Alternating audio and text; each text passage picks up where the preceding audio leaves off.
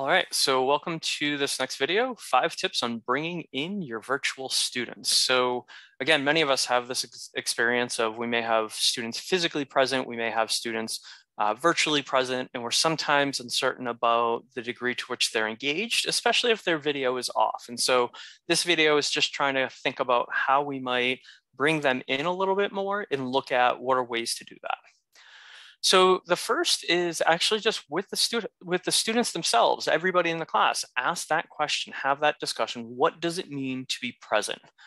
This would include engaging students about what presence should be. What does it mean to show up to a class, especially if you're virtual? How do people know that you are there and that you are present, that you are engaged? Discuss, this discussion of what responsibility do they have to each other as a community, right? So class is a community of learners. They're people that are building upon one another's knowledge. They're sharing ideas.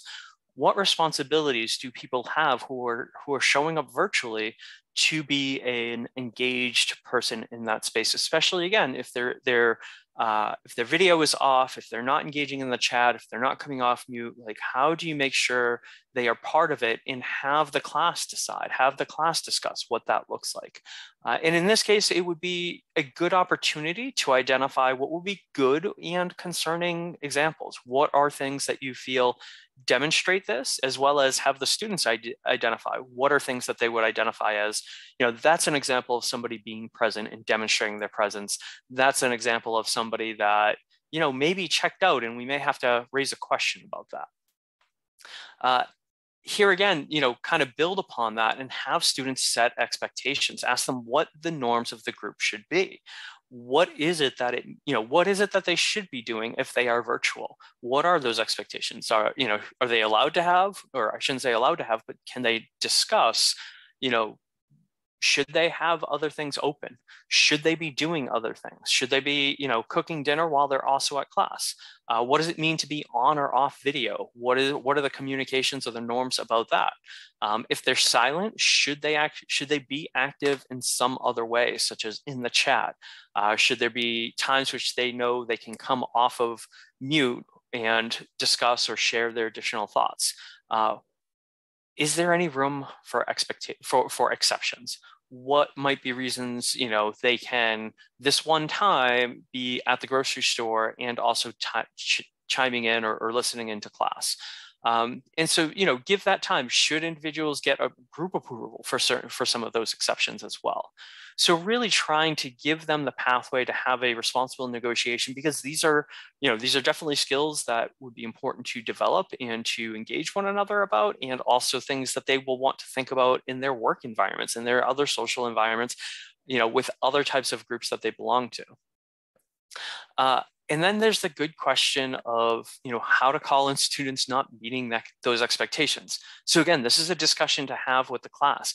Ask them, how do they want to be held accountable, right? So if students aren't meeting the expectations, what's the point that either other students, the class as a whole, or the instructor should actually step in?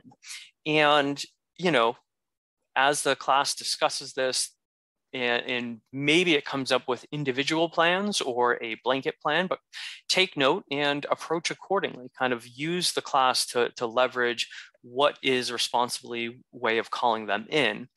And within all of this, the thing I want to emphasize is framing this. This can very easily fall into the realm of this can very easily fall into the realm of over managing students, or this can be very much an attempt to control students, or an attempt to get students in trouble. There's a lot of negative connotations around this. There's a lot of deficit thinking. So as you frame it, either to the students themselves when they haven't met those expectations, or in the discussion as a whole, really be thinking about how this can be framed in a way that is recognizing the importance of everybody being there and everybody being part of that group, and what contributions mean. I know in my classrooms, I always try to explain they're going to learn as much from their peers as they are from me. So it is important everybody shows up and everybody contributes. So kind of thinking of it along those lines, and be thinking about it along those lines when engaging with students who aren't meeting expectations that the group has set up. When you do have a student who seems absent, right? So they show up in the Zoom, but they're not necessarily on camera. They are mute the entire time. There's kind of the sense of you don't even know if they're there. I think the first is just to have the conversation with them and to try to understand their why. And this means this is a one-to-one conversation. This is a conversation which you try to see, what is going on with that student. Within that, you try to understand and get them to share, if this is the manner in that they're attending, what are they getting out of class, right? So sometimes they may still say they're getting things out of class. They are learning certain things, but this is also an opportunity to wonder or hear if they are able to take anything out of class besides, the quote unquote check mark that they have arrived. But really use curiosity, use, the sense of wanting to understand where the student is at and what's going on to understand what they're doing here. And then within that conversation, asking them how they feel they are meeting the group expectations, especially if you've had that previous conversation. And then the last is actually brainstorming accountability with them, rather than you saying, you should do X, you should do Y, you should do Z. Really, asking them, well, how can we make sure, or, what would engagement and being accountable to the classroom look like? So again, there are obviously some ideas we've already talked about or are ideas out there. Be active in the chat. Another one is writing up or recording reflections on class. So if they can't be active during the class itself, have them write up a reflection.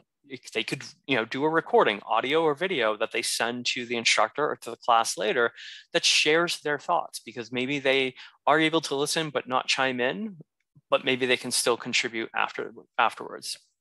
Another idea might be, identify with the student. These are the times in which, I will call on you to contribute, at 7:05, at 7:30. These are times when, you will be expected to have the floor, as it were. And then the other is, and I've seen this work as well, which is connect with other students to talk through class. So this might be having an accountability party or having somebody to check in with after the class, somebody that they're comfortable with, to have a conversation about, what they had heard while listening, and also what are some additional ideas or ways they want to expand upon, that conversation with this other person.